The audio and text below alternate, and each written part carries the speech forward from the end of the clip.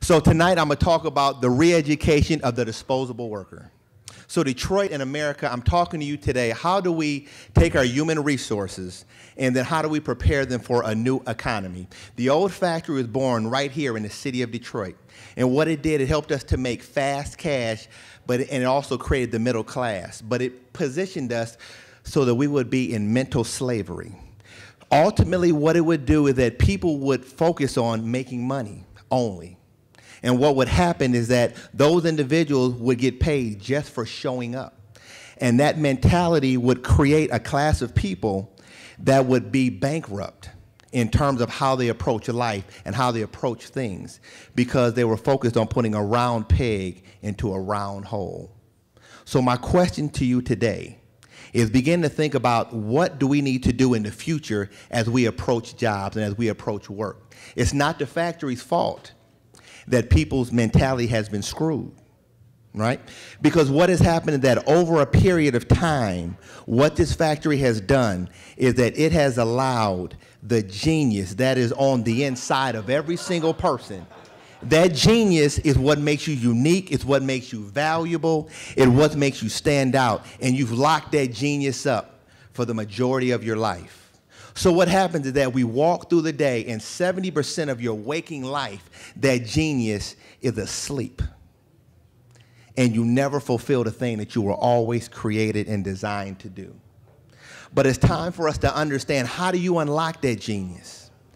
If you're able to connect your passion to somebody else's problem and you can connect that to a business model, then what that becomes is a catalyst to unlock the genius that has been waiting to get outside of every single person.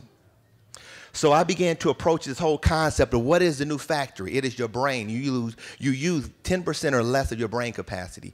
You connect that with technology. You create a brand new factory that now you take the training wheels off, and now the responsibility is on you as an individual to now seek your future and make your future what you want it to be.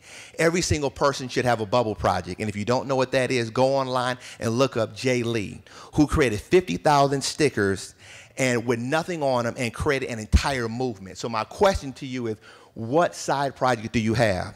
But are you focused on being dependable, absorbing somebody else's stuff your entire life? Or are you thinking about what you can do? I follow this individual online. He's a virtual mentor of mine. His name is Seth Godin. And he's talked about a linchpin, a 96-cent piece of hardware.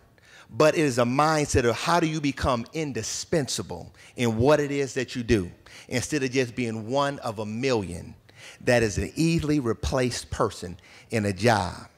So I want you to think about the re-education of what you do, because the next step toward your future is that we all have to make some decisions. Some of us have been punched in the face. Maybe your job has been lost, or an opportunity that you thought was there, and you've been forced to do the thing that you were always created to do. And you needed that punch in the face to be able to do what you're doing today or what you want to do in the future. But it's time for you to download your own map.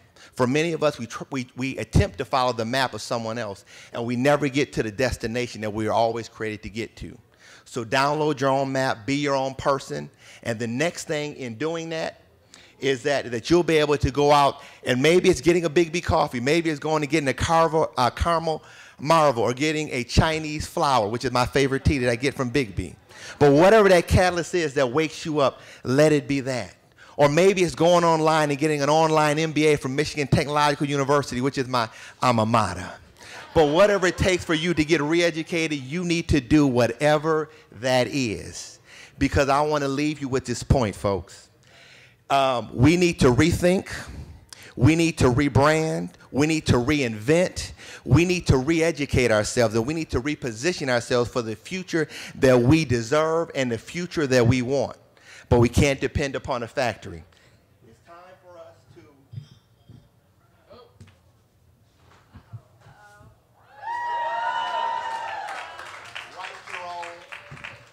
time for you to write your own pink slip.